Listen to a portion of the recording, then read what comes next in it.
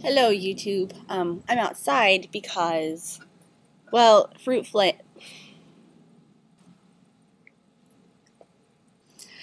Hello YouTube.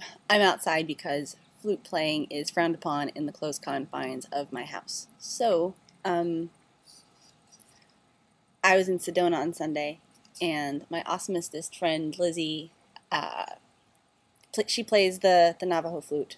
She has several of them, and I've always been kind of jealous of them.